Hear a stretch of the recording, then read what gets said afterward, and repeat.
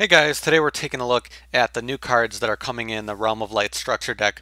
So basically Lightsworns are getting a few new cards that has been in the OCG for a while now. But finally Lightsworns are going to become a little bit more of a different deck. They're still going to rely on their main strategy, but they're going to have a lot more options.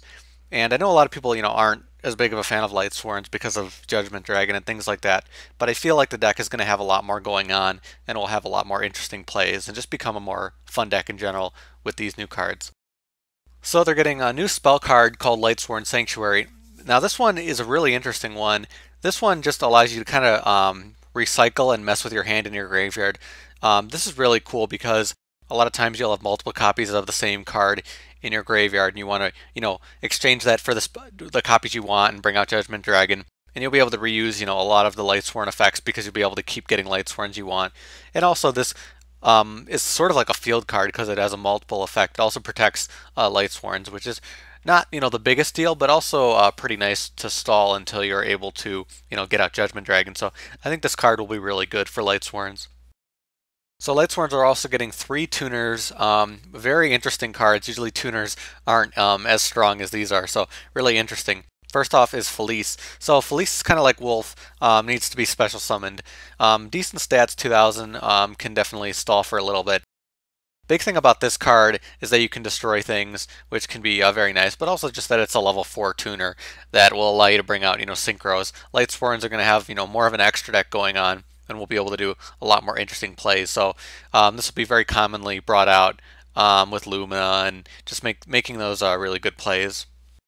And then we have Minerva. So Minerva is one that I'm not as big of a fan of. So you're able to search out light dragons, but you really need a lot of Lightsworns in your graveyard to be able to do that. It depends on what you're running. If you're running certain light dragons that are lower leveled, you can add them to do other interesting plays.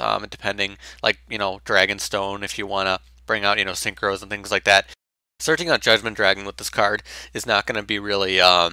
It could be possible, but most of the time it probably won't be. It's going to be very difficult to have that many Lightsworns in your graveyard. But because it's a 3-star tuner, we'll be able to use this with the 4-star Lightsworns to again get out the synchro that I'll be talking about. Or we can bring it out with Lumina and get out 6-star synchros. So I could see the possibilities for it, but out of all the new cards, I don't think I'm as big of a fan of it. And then Raiden, Hand of the Lightsworn. So this card I think is really good. So 1700 attack for a tuner, and also that he can just mill, when you want to, which is really cool. A lot of the Lightsworns don't let you do that. So this one will just allow you to mill, and he'll also gain attack, which is really, really nice because he's already 1700 and a tuner. So being able to gain even more attack is really good. Obviously, another option for Lumina that you'll be able to, bring out your synchros. So combine, Lumina is going to become a very powerful card because it's going to have access to a lot of really good plays to bring out synchros. So even though Lumina has been an important card in the past, it's going to be even more so with these combination plays that Lightsworns are going to be able to make. So now the synchro monster the Lightsworns are getting a very interesting card, a 7-star. Keep in mind that it doesn't require Lightsworns, it requires a non-tuner light. So other decks could use this and they can abuse its effect, which can be really nice. Some other decks might splash that in.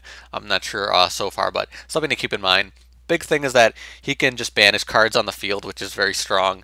So obviously, like Judgment Dragon, he's going to be helping to try to clear the field a bit. Another nice thing about him is that you can recycle Lightsworns and gain life points. So giving you sort of like other options with Lightsworns. If you're going to deck out, you can recycle and kind of, come back from what you're trying to do. You could recycle only the Lightsworns you want to still be able to use Judgment Dragon. So a lot of interesting plays.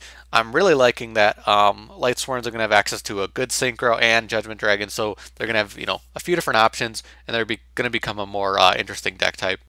So those are the only new cards. Obviously, it's a full structure deck, so there's a lot of other stuff that's going to be in there, but these are the ones to keep an eye on because you're going to start to see them in actual Lightsworn decks. I do think a lot of this stuff is going to get put in people's decks. I think they're going to want to have access to the synchro. I think those plays with Lumina are going to be very strong in case you don't get Judgment Dragon.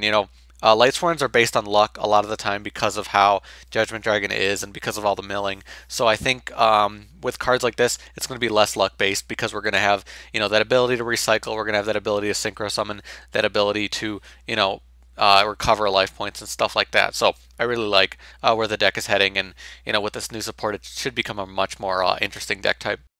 But I definitely want to hear what you guys have to say if you guys are interested in any of these new cards coming out, if you're interested in the archetype and want to see what it's going to be doing. So let me know in the comments below. But as always, thank you guys for watching. I'll see you later.